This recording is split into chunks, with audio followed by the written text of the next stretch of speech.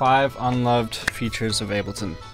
So the first one that I'm gonna talk about is Corpus and its MIDI sidechain capabilities. Let's grab a sample. Let's grab this drum break. Let's make it so it's not so fast. Have it loop out. And we'll put Corpus on this.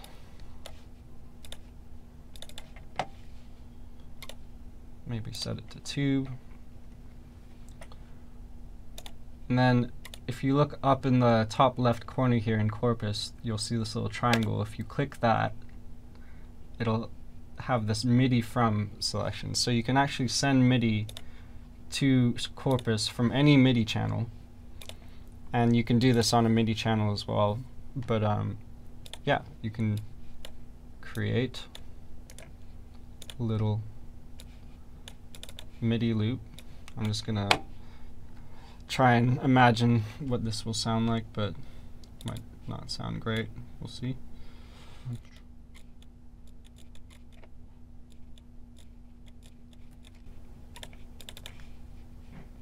And then we'll select that channel for the MIDI input, and then press frequency, and you'll see it lights up.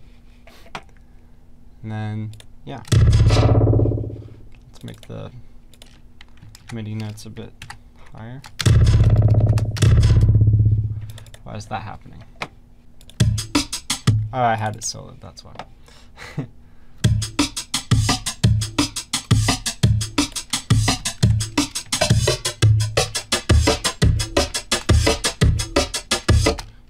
So you can kind of create like bass lines with drums with this.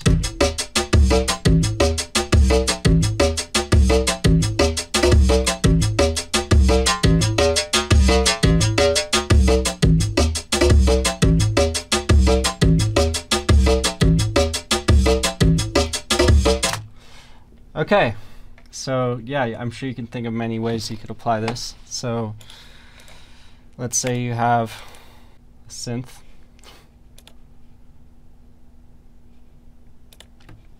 And you want to make this, you know, have Corpus on it, but you want it in key. You could just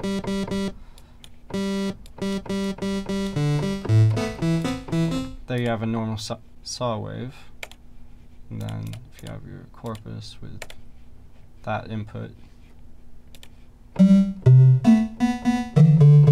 can make it sound way more interesting. Next one is chain selectors and racks. So let's say you want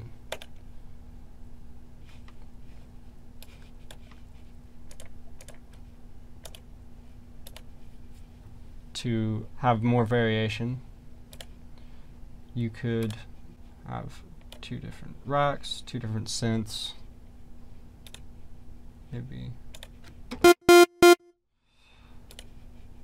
And then, yeah, you can have different chains for controlling different parts or different synths. So to make this more apparent, yeah, the harder I press selects which different synth I can use. So I'm sure you can think of different ways that you could use this, but yeah, you can have different effects on different synths. And you can also route the chain in different ways. So say you want it to associate it with which key it's in, you can do that. Or you can even have this chain selector thing that you can kind of like fade between the two.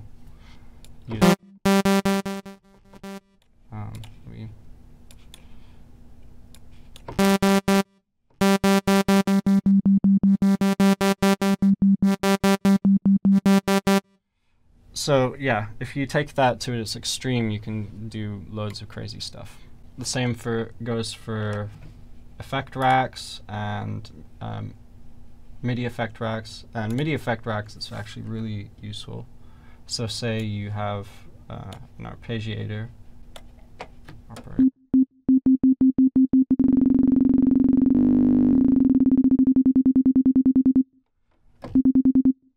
Say you want like the arpeggiator only to kick in when you press really hard on the keyboard.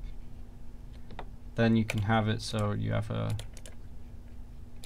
chain that's dry with no MIDI effect, and then your whatever MIDI effect you want, and then yeah, you can select it. And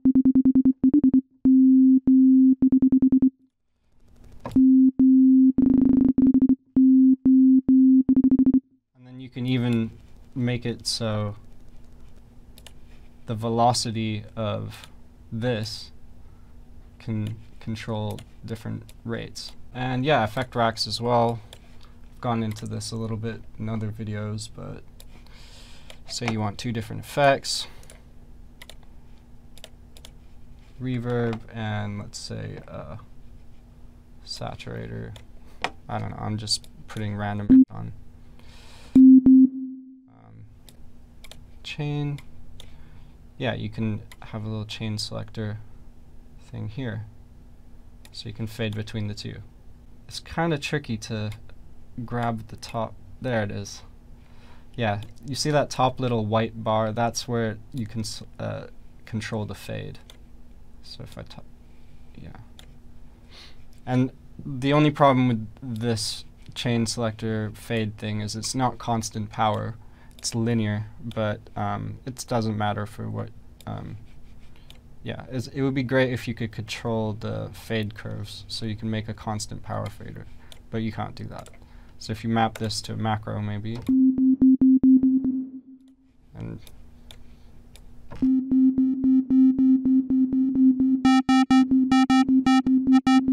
can go through different effects with that chain selector. So yeah, effect racks, MIDI effect racks, instrument racks, they're all super useful. And yeah, not many people like to delve into their capabilities. So let's see, groove presets. So this one was kind of new to me. So you have your groove library here.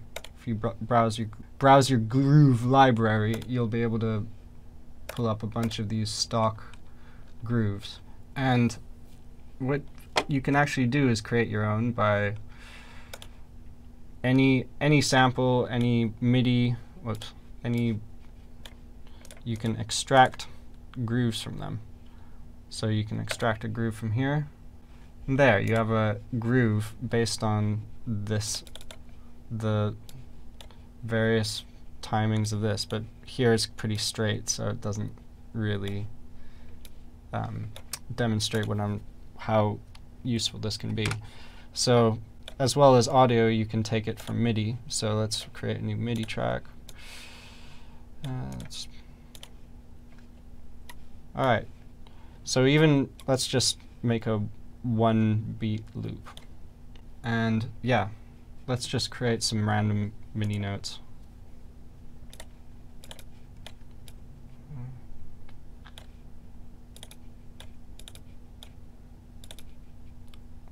Off the grid, so we can create a little groove out of this. And then you can extract the groove from that, rename it, whatever. And go to your user library, and in grooves, you can just put it in there. And it will be there forever, and you can use it on whatever you want. For instance,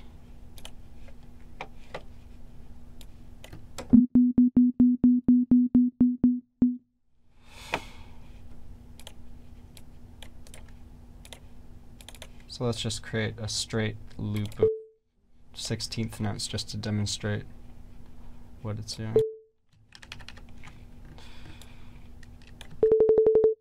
That's a bit too fast.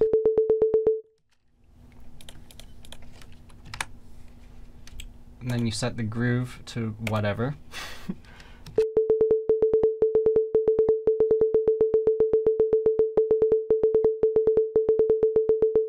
And there, you have a toggleable groove that you can then automate with this global amount.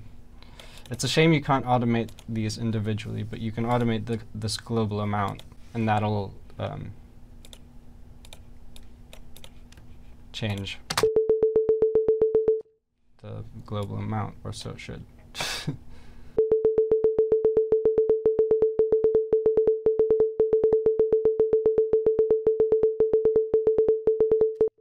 So the really powerful thing about this is that you can set this whatever routed, and you can attach that groove to as many clips as you want, and you can control the groove amount, and all those MIDI clips will move. Doesn't matter how many you have, they'll all move with that. So that's pretty powerful. Next, we're going to do slicing presets. So I didn't actually know until today that you could create slicing presets. So when you slice a sample, just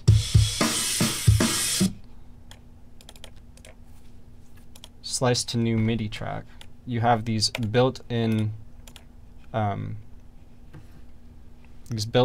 slicing presets, and a lot of them are really weird, like not very sensible. Like this built-in 0 velocity one. It's cool, but I mean, I'd like to have control over like the pitch, and you'd have to like unmap all of these, and every time you do that, it just gets really annoying. So you can actually create your own slicing presets. So say you want a blank preset. All you have to do is go into create a MIDI track, and then create a drum rack. Now, I've tried it with different stock plugins, and it only works with Simpler and Sampler. So you select whether you want, or you can actually just make a sampler if you create a MIDI channel, and then and then just go to your user library, which is down here, and then go to defaults, slicing. You can actually drag whatever this is. So let's rename it to just blank. And now if I slice this, go to built-in, it'll already be there because it automatically sees it, blank. And then you have a blank. Oh yeah, I forgot to unmap the key, but yeah. And if you want to create your own with a drum rack, all you have to do is select whether you want a sampler or simpler to be your sampler. You basically one instance of sampler, and you just control which things you want. And the cool thing about this is you can actually load effects.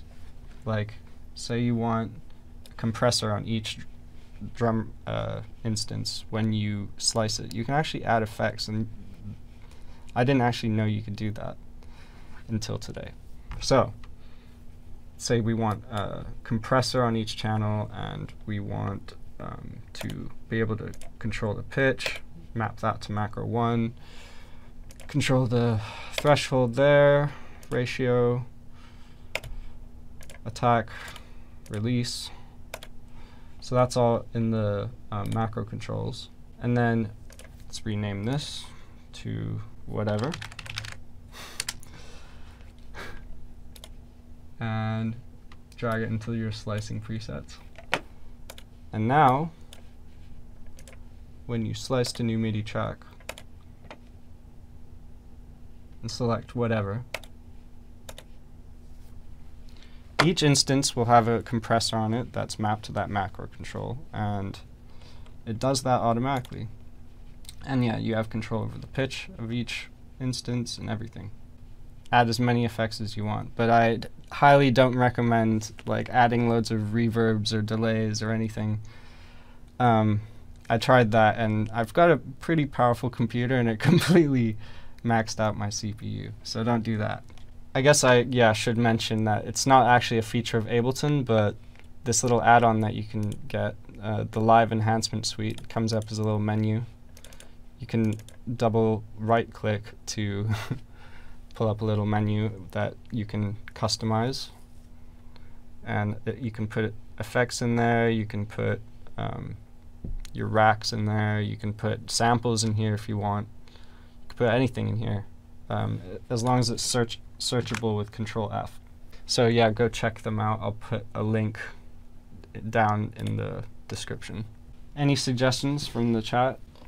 Oh, I think I know one. First of all, if you record audio on your phone, some of you may know that the audio does not read the audio format that your phone usually outputs at, especially if it's an iPhone, is not compatible with Ableton. So if you send an audio note to yourself, you have to then convert it, and it's a long-ass process. So you can actually just take a video, and the video format in Ableton is supported by, the video format of an iPhone video is supported in Ableton. So yeah, you can just let's take a little video. You can just take a video and then chop it up. And then I'll send that to myself.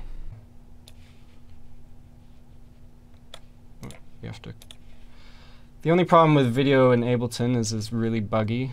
It sometimes crashes things, but yeah. You can just take a video and then chop it up. You can just take a video and then chop it up. As you can see, it's really glitchy. You can just take a video and then chop it up. What?